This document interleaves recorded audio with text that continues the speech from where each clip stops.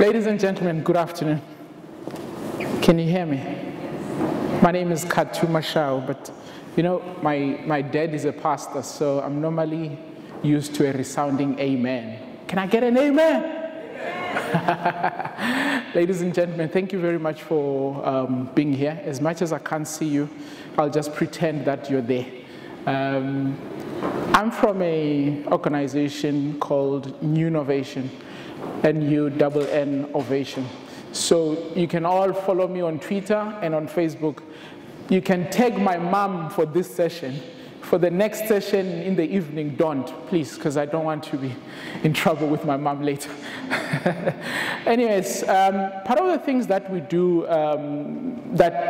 things that drives us as young South Africans and as a young person who is working in the media space is to tell it like it is.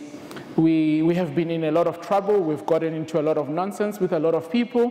But the most important thing is that whether you like it or not, you have heard, you know? So part of the things that I'm going to do today is to try and just give you the story of where we come from, what we're doing in Africa, our story as Nunnovation, and also just share some bit of experiences in terms of what has happened and what is not happening and how we're trying to move it.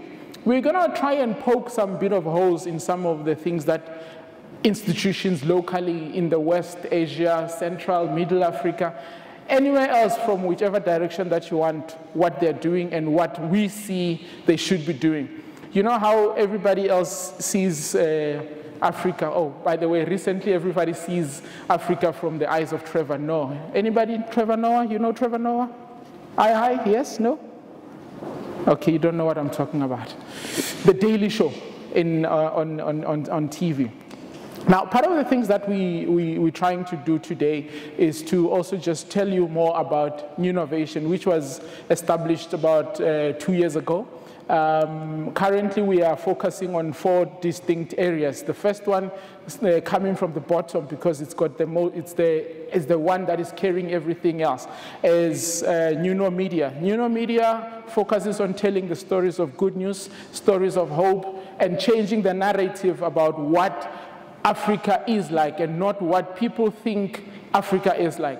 You know how for a very long time you've been listening to Turner, your CNN, your BBC, and a whole lot of other people that have visited Africa on a holiday, and all what they did, they went through Kruger National Park to Cape Town and back, and they come back and say, yeah, I've been to Africa, I know Africa. That kind of nonsense has to stop. We needed to start saying, how do we ensure that people start telling the stories from our own perspective, not from somebody else who's a correspondent who flies in, stays at the Radisson, and flies out when the uprising is gone. So we are doing that. We said we're going to tell the stories of Africa from our own perspective.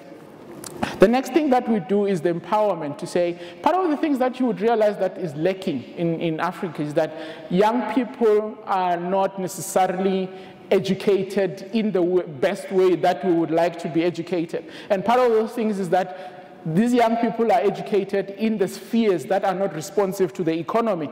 And we felt that it's very important for us as a media institution and as a company, as a foundation, to start a movement that begins to bring about a lot of institutions and associations and donors, those that have got money and those that pretend to have money, you know, and we also bring about your institutions like the foundation where some of their presidents are being arrested, as you would know where I'm talking about, the Zurich guy, one of the biggest institutions in the world, the football institution, to say, can you start redirecting your monies in a way that would have much more impact?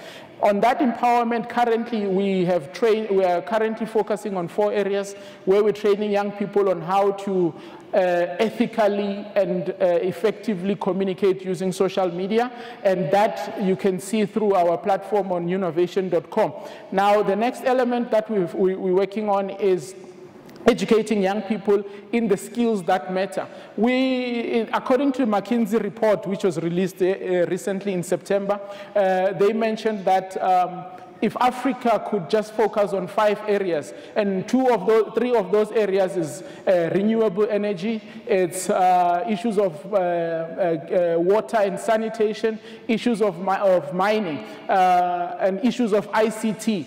They mentioned that Africa could actually grow by about 1.5% every single year on a year-to-year basis. So we felt that let us focus on those particular industries, because in Africa, you do not need the sun. We don't need to be worrying about global warming, because those are not our challenges. Global warming is not our problem. It is other people's problems. Maybe in places like this where you guys hardly see the sun for a very long time. So in Africa, we want to take that sun and let it continue to be hot. Let us use that particular sun to actually ensure that we power up our own houses. We actually make sure that electricity is more sustainable. And we felt that a lot of people in organization keeps on saying, let us go and give solar panels, solar this, solar that. But in Africa, those panels are not being manufactured. They are all being manufactured in the West, in the East, and also in India, where labor is cheap. So we felt that we needed to train young people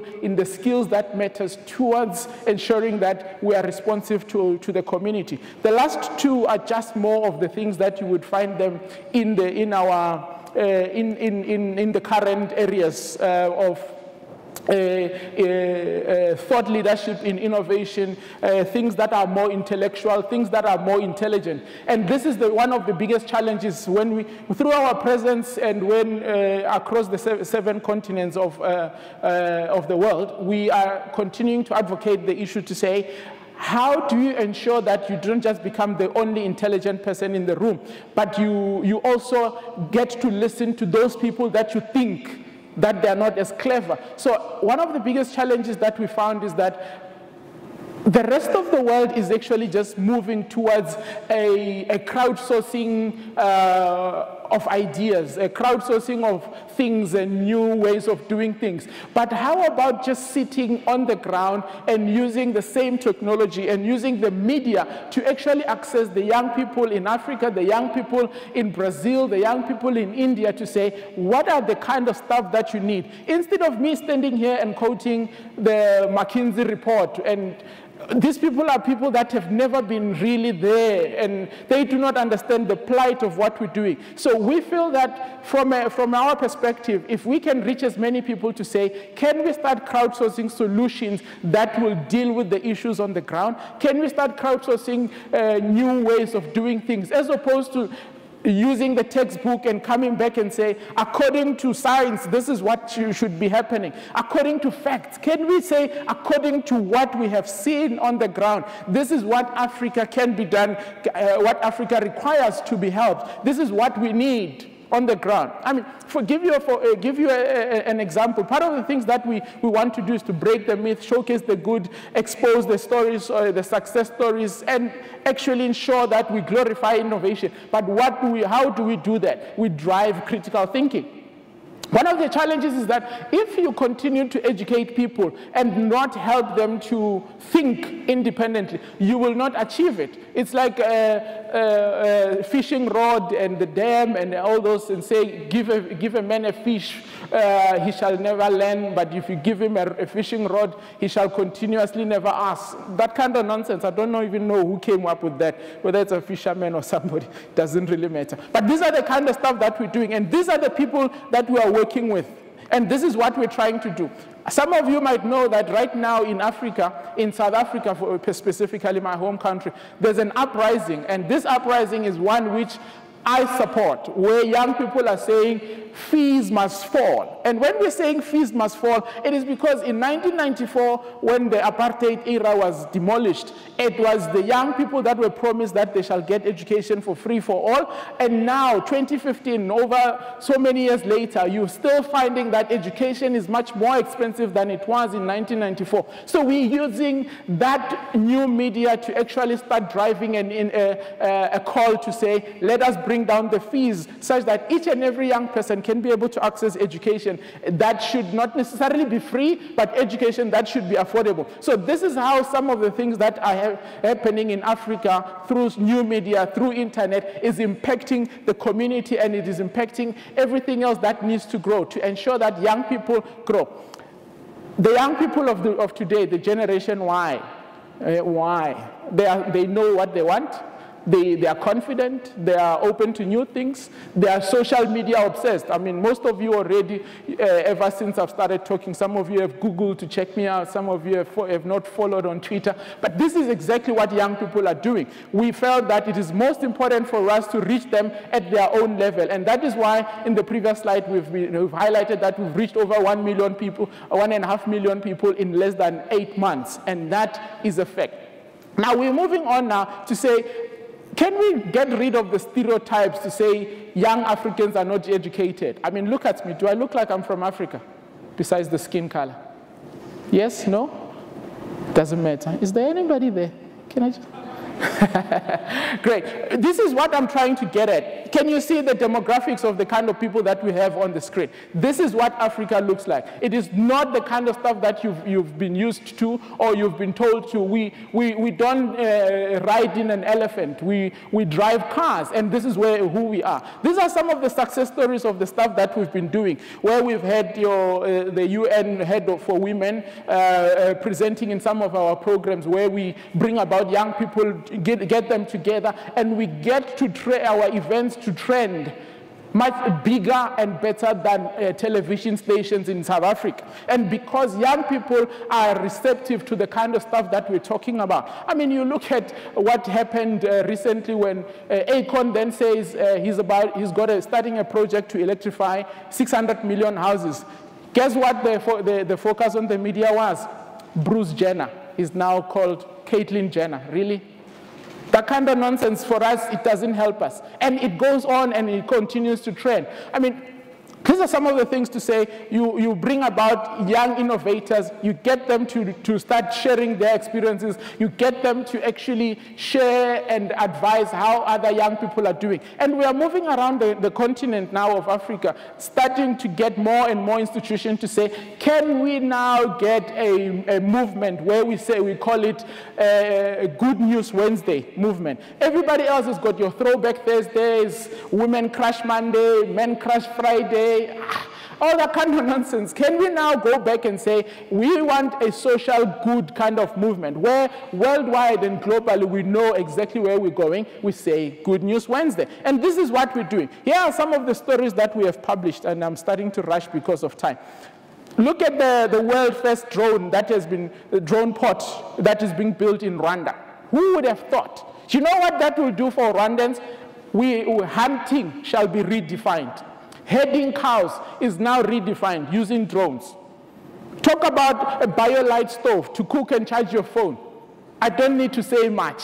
While you're cooking, you're busy charging your phone. Can you see what it's the new technology and the kind of stories that we want to share is doing to Africa? There's a lot of good spin that you can do on that. Investors now know that when you go into Africa, you cannot say there's not enough technology. Bring that particular technology. Let's have a drone port. Let's us get deliveries being done for medicines by drones and the likes. A young Nigerian student building one of the most intelligent robots in the country, in the world, the first South African quadriplegic to climb onto the Kilimanjaro. These are some of the things that we are more excited to share. And we're saying we want to share most of the kind of stuff that a whole lot of you that are here are sharing. Let us go out there and have a movement that says there is a need for us to share the good news. There is a need to change the narrative. Come on board, support us, let's follow us. We are currently syndicated over about 12 different radio stations and about 4 different TV stations across Africa. And our platform is that which says, as long as it's good, as long as it's going to empower somebody, bring it on, we shall be able to take it further. Here's my last point. My president the former President Thabo Mbeki, he says, I'm an African. I owe my beings and to the values of Africa. And I'm saying, I'm a global citizen. I owe my being to my own human being. I don't own my being to anybody else. And I do not want anybody to stand there and start talking about Africa as if they have been to Africa, as if they were born in Africa. We want to use technology, we want to use the media to actually go out there and say Africa is a country, is a continent. Africa is not a country. As a last parting shot, somebody was asking me recently to say, Khathu, do you know Tom? And I said, who's Tom? And remember, I'm from South Africa. It's like, no, Tom, man. Tom lives in Ghana. Do you know him? And I was like, dude, do you know how far Ghana is from South Africa? It's like over almost 10,000 miles away. So ladies and gentlemen, thank you very much for listening. I hope I have been helpful to you.